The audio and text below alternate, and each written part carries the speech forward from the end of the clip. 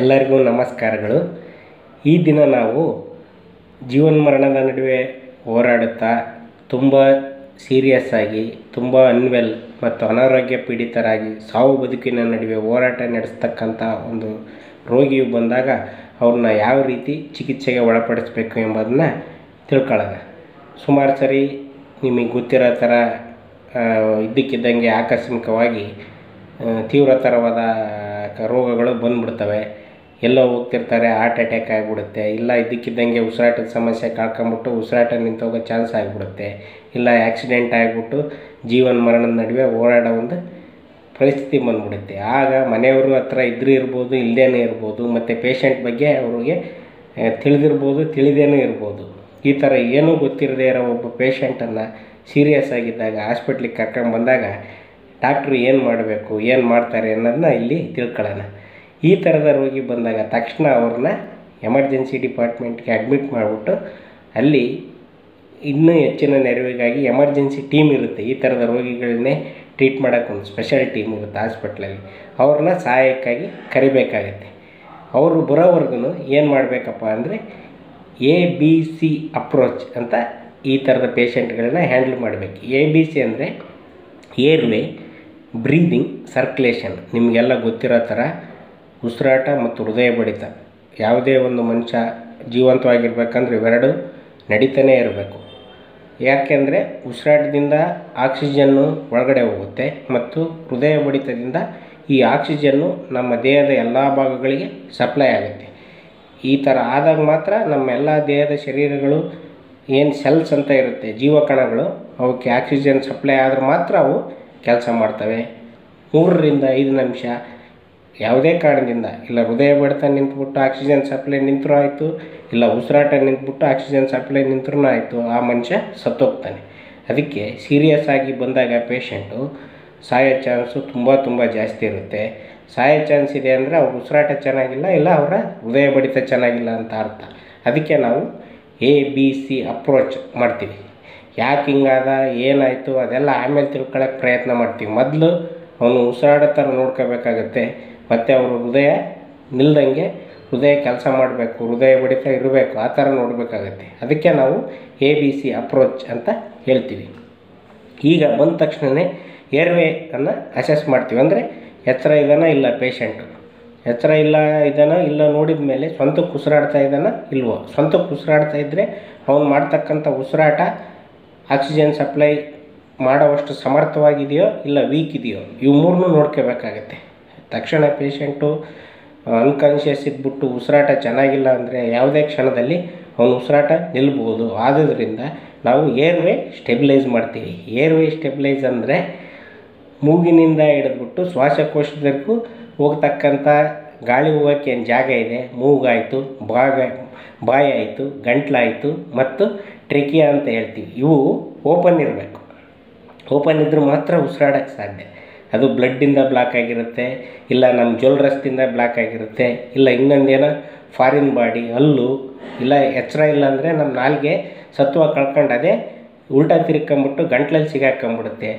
ಆ ಥರ ಬ್ಲಾಕ್ ಆದಾಗ ಉಸಿರಾಡೋಕ್ಕಾಗಲ್ಲ. ಆದ್ದರಿಂದ ಬಂದ ತಕ್ಷಣವೇ ಏರ್ವೇ ಎಲ್ಲ ಕ್ಲಿಯರ್ ಇದೆಯಲ್ಲ ಅಂತ ನೋಡಬೇಕು. ಏರ್ವೇ ಏನಾರು ಅಬ್ಸ್ಟ್ರಕ್ಟ್ ಆಗಿತ್ತಪ್ಪ ಅಂದರೆ ಅದನ್ನ ಸಕ್ಷನ್ನಿಂದ ಕ್ಲಿಯರ್ ಮಾಡ್ಕೊಂಬಿಟ್ಟು ಏರ್ವೇ ಕ್ಲೀನ್ ಮಾಡಿ ಆ ಒಂದು ಗಾಳಿ ಹೋಗೋಕ್ಕೆ ಜಾಗ ಮಾಡಿಕೊಡ್ಬೇಕಾಗತ್ತೆ. ಗಾಳಿ ಹೋಗೋಕ್ಕೆ ಜಾಗ ಮಾಡ್ಕೊಂಡು ಆದಮೇಲೆ ಉಸಿರಾಡ್ತಾನೆ ಇಲ್ಲ ಸ್ವಂತಕ್ಕೆ ನೋಡಬೇಕು. ಸ್ವಂತಕ್ಕೆ ಉಸಿರಾಡ್ತಾ ಇದ್ದರೆ ತಕ್ಷಣಕ್ಕೆ ನೀವು ಪಕ್ಕದಲ್ಲೇ ಇರ್ತಕ್ಕಂಥ ಆಕ್ಸಿಜನ್ ಇರುತ್ತೆ, ಆಕ್ಸಿಜನ್ ಸಪ್ಲೈನ ಮಾಸ್ಕಿಂದ ಸ್ಟಾರ್ಟ್ ಮಾಡಿಬಿಡ್ಬೇಕು. ಇವರು ಬರೋದನ್ನ ಕಾಯಕ್ಕೆ ಹೋಗಬಾರ್ದು. ಆಕ್ಸಿಜನ್ ಸಪ್ಲೈ ಮಾಡಿಬಿಟ್ಟು ರಕ್ತದ ಪ್ರಮಾಣದಲ್ಲಿ ಆಕ್ಸಿಜನ್ನು ಸಾಕಷ್ಟು ಇದೆಯೋ ಇಲ್ವೋ ಅಂತ ನೋಡ್ಕೊಳ್ಳೋಕ್ಕೆ ಒಂದು ಪಲ್ಸ್ ಆಕ್ಸಿಮೀಟರ್ ಅಂತ ಮೆಷಿನ್ ಇರುತ್ತೆ. ಅದಕ್ಕೆ ಒಂದು ಫಿಂಗರ್ ಅಟ್ಯಾಚ್ ಮಾಡಿಬಿಟ್ರೆ ಆವಾಗ ಏನಾಗುತ್ತೆ, ಅದು ತೋರಿಸುತ್ತೆ. ಮೋರ್ ದೆನ್ 90% ಇತ್ತು ಸ್ಯಾಚುರೇಷನ್ ಅಂದರೆ ಅವ್ನು ಸ್ವಂತಕ್ಕೆ ಉಸಿರಾಡ್ತಾ ಇದ್ದರೆ ನೀವು ಕೊಟ್ಟರೆ ಆಕ್ಸಿಜನ್ನು ಸಾಕಷ್ಟು ಪ್ರಮಾಣದಲ್ಲಿ ದೊರೀತಾ ಇದೆ ಅಂತಂದು ಗೊತ್ತಾಗುತ್ತೆ. ಈ ಏರ್ವೇ ಕ್ಲಿಯರ್ ಆಯಿತು ಅಂದಮೇಲೆ ಬ್ರೀದಿಂಗ್ ಎಫರ್ಟು ಎಷ್ಟು ಚೆನ್ನಾಗಿ ಉಸಿರಾಡ್ತಾ ಇದ್ದಾರೆ, ಕೊರಗ್ತಾ ಇದ್ದಾನೋ, ನರಳ್ತಾ ಇದ್ದಾನೋ, ಇಲ್ಲ ಗ್ಯಾಸ್ಪಿಂಗ್ ಅಂದರೆ ಒಂದು 10 ಸೆಕೆಂಡ್ಗೆ ಒಂದು ಸರಿ ಅಂತ ಈ ಥರ ಉಸಿರಾಡೋದು. ಅಂದರೆ ಅದು ಇನ್ನೇನು ಪ್ರೀ ಟರ್ಮಿನಲ್ ಸ್ಟೇಜ್ ಅಂತ, ಇನ್ನು ಯಾವುದೇ ಕ್ಷಣದಲ್ಲಿ ಉಸಿರಾಟ ನಿಂತಾಗ್ಬೋದು. ಆ ಥರದ ಉಸಿರಾಟ ಇದ್ದರೆ ಅವಾಗ ನೀವು ಆಕ್ಸಿಜನ್ ಕೊಟ್ಟರೆ ಅದು ಹೆಲ್ಪ್ ಆಗೋಲ್ಲ. ಆ ಥರದ ಪೇಷಂಟ್ಗೆ ತಕ್ಷಣವೇ ಎಂಡೋಟ್ರೇಕಿಯಲ್ ಟ್ಯೂಬ್ ಅಂತ ಉಸಿರಾಡೋಕ್ಕೆ ಒಂದು ಉಸಿರಾಟದ ಕೊಳವೆಯನ್ನು ಅವರ ಟ್ರೇಕಿಯಾ ಅಂದರೆ ಉಸಿರಾಟದ ಭಾಗವನ್ನು ನಡೆಸೋಕ್ಕೆ ಏನೊಂದು ಪೈಪ್ ಇದೆ, ನಮ್ಮ ಶ್ವಾಸಕೋಶಕ್ಕೆ ಕನೆಕ್ಟ್ ಮಾಡೋ ದೊಡ್ಡ ಪೈಪು ಗಂಟ್ಲು ಮುಖಾಂತರ ಆ ಪೈಪ್ನ ಈ ಟ್ರೇಕಿಯಾದೊಳಗೆ ಹಾಕಬೇಕಾಗುತ್ತೆ. ಹಾಕ್ಬಿಟ್ಟು ನಾವು ಬ್ಯಾಗಿಂಗ್ ಅಂತ ಹೇಳ್ತೀವಿ. ಅಂದರೆ ಉಸಿರಾಡ್ಸೋಕ್ಕೆ ಕೃತಕವಾಗಿ ಮಿಷಿನ್ಗಳಿದೆ, ಆ ಮಿಷಿನಿಗೆ ಕನೆಕ್ಟ್ ಮಾಡೋದಕ್ಕಿಂತ ಮುಂಚೆ ನಾವು ಈ ಪೈಪ್ ಹಾಕ್ಬಿಟ್ಟು ನಮ್ಮ ಕೈಯಿಂದ ಪಂಪ್ ಮಾಡಬೇಕಾಗುತ್ತೆ ಆಕ್ಸಿಜನ್ನ ಬ್ಯಾಗಿಂದ ಕನೆಕ್ಟ್ ಮಾಡಿಬಿಟ್ಟು. ಆವಾಗ ಉಸಿರಾಟ ಒಂದು ಲೆವೆಲ್ಗೆ ಸ್ಟೆಬಿಲೈಸ್ ಆಗುತ್ತೆ. ಇದಾದ ಮೇಲೆ ಏನು ಮಾಡೋಕ್ಕಾಗುತ್ತೆ, ಸರ್ಕ್ಯುಲೇಷನ್ ನೋಡಬೇಕು. ಹಾರ್ಟ್ ಬೀಟ್ ಹೆಂಗಿದೆ, ಚೆನ್ನಾಗಿದೆಯಾ, ಪಲ್ಸ್ ಚೆನ್ನಾಗಿದೆಯಾ, ಸಿಗ್ತಾ ಇದೆಯಾ ಪಲ್ಸ್ ಕೈಯಲ್ಲಿ ಕಾಲಲ್ಲಿ, ಇಲ್ಲ ಸಿಗ್ತಾ ಇಲ್ವೋ, ಇಲ್ಲ ವೀಕ್ ಇದೆಯಾ, ಎಲ್ಲರೂ ಬ್ಲೀಡಿಂಗ್ ಆಗ್ತಾ ಇದೆಯಾ ಅಂತ ನೋಡಿಬಿಟ್ಟು ಬ್ಲೀಡಿಂಗ್ ಏನಾರು ಆಗ್ತಾಯಿದ್ರೆ ತಕ್ಷಣ ಅದು ನಿಲ್ಸೋಕ್ಕೆ ಅಲ್ಲಿ ಒಂದು ಟಾರ್ನಿಕೆ ಕಟ್ಟಬೇಕಾಗುತ್ತೆ. ಅದಾದಮೇಲೆ ಇವಿಗೆ ಕೊಡೋಕ್ಕೆ ನರಕ್ಕೆ ಇಂಜೆಕ್ಷನ್ ಕೊಡಬೇಕಾಗುತ್ತೆ, ಗ್ಲೂಕೋಸ್ ಹಾಕಬೇಕಾಗುತ್ತೆ. ಆದ್ದರಿಂದ ತಕ್ಷಣ ಎರಡು ಕೈಯಲ್ಲಿ ದೊಡ್ಡ ದೊಡ್ಡ ನರಗಳು ನೋಡಿಬಿಟ್ಟು ಎರಡು ನರಕ್ಕೆ ಇಂಜೆಕ್ಷನ್ ಹಾಕಿಬಿಟ್ಟು ಅದರ ಮೂಲಕ ತಕ್ಷಣವೇ ಸಲೈನ್ ಅಥವಾ ಈ ಗ್ಲೂಕೋಸ್ ಕಟ್ಟೋದು ಅಂತ ಏನು ಹೇಳ್ತಾರೆ ಅದನ್ನು ಸ್ಟಾರ್ಟ್ ಮಾಡಬೇಕಾಗುತ್ತೆ. ಅದನ್ನು ಸ್ಟಾರ್ಟ್ ಮಾಡಿಬಿಟ್ಟು ನೋಡಬೇಕು, ಬಿ ಪಿ ಏನಾದರೂ ಕಡಿಮೆ ಇದ್ದಿದ್ದು ಅದನ್ನ ಹಾಕಿದ ತಕ್ಷಣ ಇಂಪ್ರೂವ್ ಆಗುತ್ತಾ ಇಲ್ವೋ ಅಂತಂದು ನೋಡಬೇಕಾಗುತ್ತೆ. ಇದು ಒಂಥರ ಪ್ರೀ ಸ್ಟೆಬಿಲೈಜೇಷನ್. ಇಷ್ಟೆಲ್ಲ ಮಾಡಿದ ಮೇಲೆ ಆ ರೋಗಿಗೆ ಸಹಾಯ ಮಾಡೋಕ್ಕೆ ಎಮರ್ಜೆನ್ಸಿ ಟೀಮ್ ಬರುತ್ತೆ. ಆಗ ಅದನ್ನು ರೋಗಿಯನ್ನು ICUಗೆ ಕರ್ಕೊಂಡು ಹೋಗ್ಬಿಟ್ಟು ಟ್ಯೂಬ್ ಹಾಕಿದರೆ ಟ್ಯೂಬ್ನ ಕ್ಲೀನಾಗಿ ಗಟ್ಟಿಗೆ ಹೊರಗೆ ಬರ್ದಂಗೆ ಫಿಟ್ ಮಾಡಿಬಿಟ್ಟು ಮೆಷಿನ್ಗೆ ಕನೆಕ್ಟ್ ಮಾಡ್ತಾರೆ.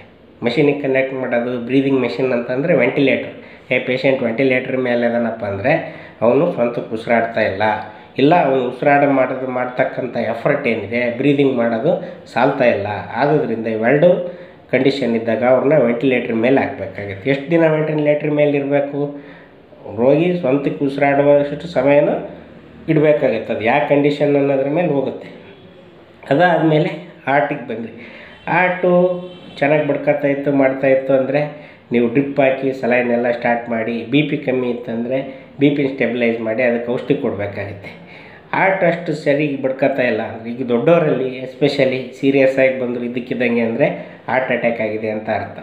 ಅವ್ರಿಗೆ ತಕ್ಷಣ ABC ಮಾಡಿಬಿಟ್ಟು ನೆಕ್ಸ್ಟ್ ಏನು ಮಾಡಬೇಕು, ಹಾಸ್ಪಿಟ್ಲಲ್ಲಿ ಶಾಕ್ ಕೊಡೋಕ್ಕೆ ಒಂದು ಇನ್ಸ್ಟ್ರೂಮೆಂಟ್ ಇರುತ್ತೆ, ಆಟೋಮೆಟಿಕ್ ಡಿಫಿಬ್ರಿಲೇಟರ್ ಅಂತಂದು, ಅದನ್ನು ಅವ್ರಿಗೆ ಅಪ್ಲೈ ಮಾಡ್ಬೋದು. ಇಲ್ಲ ಮ್ಯಾನ್ಯುಯಲ್ಲಿನೂ ನೀವು ಅಡ್ಜಸ್ಟ್ ಮಾಡಿಬಿಟ್ಟು ಶಾಕ್ ಕೊಡಬೇಕು.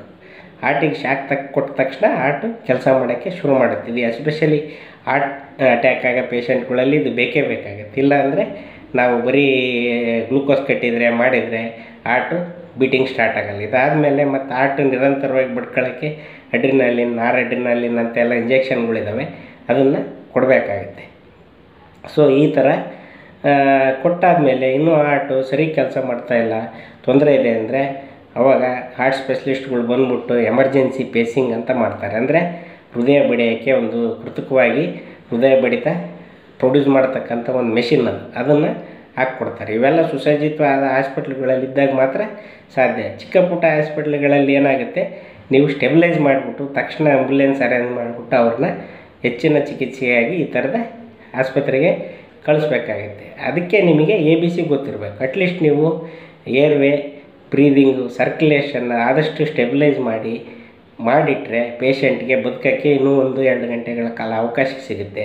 ಆ ಅವಕಾಶವನ್ನು ಸದುಪಯೋಗ ಮಾಡ್ಕೊಂಬಿಟ್ಟು ಮತ್ತು ಸೂಕ್ತವಾದ ಫೆಸಿಲಿಟಿ ಇರತಕ್ಕಂಥ ಹಾಸ್ಪಿಟ್ಲಿಗೆ ಕರ್ಕೊಂಡು ಹೋದಲ್ಲಿ ಆ ಪೇಷಂಟ್ ಬದುಕುಳಿತಾನೆ.